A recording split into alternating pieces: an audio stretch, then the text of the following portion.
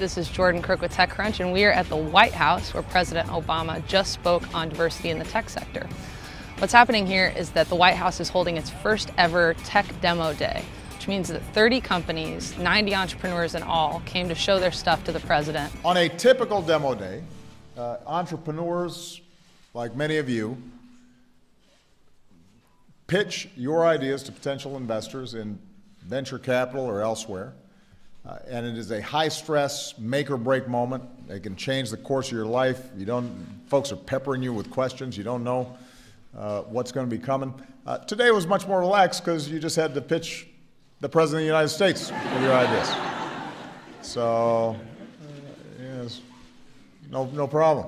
This particular battery technology applications for everything from cars to devices to you name it. Yeah, we just had an investment from Dyson, and so we will first put our batteries into their products, vacuum cleaners and consumer electronics and so forth.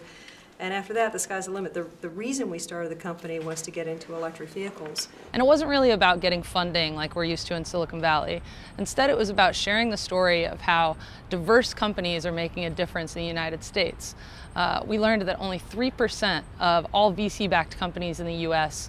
are run by women, only 1% run by African Americans, and of all the U.S.-based VC firms, only 4% of venture capitalists are women. Right now, one study shows that fewer than 3% of venture capital-backed companies have a woman as their CEO.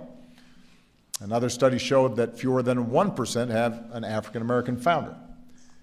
Yeah, we've seen again and again that companies with diverse leadership often outperform those that don't. That's the market that is out there, not just here in the United States, but globally. So that lack of participation from everybody isn't good for business. We've got to make sure that everybody's getting a fair shot.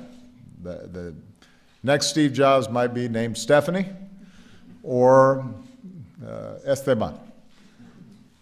They might never set foot in Silicon Valley. We've got to unleash the full potential of every American. I think anything that helps startup companies get additional capital, makes it easier, makes it more flexible, I think that's great, especially for underrepresented minorities, women. I think it's a great thing.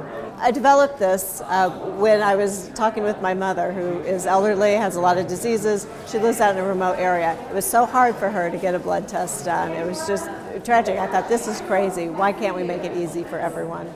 So the idea here is to include more people and get more diversity going in the U.S. tech sector. It seems like the administration and the president are fully behind that.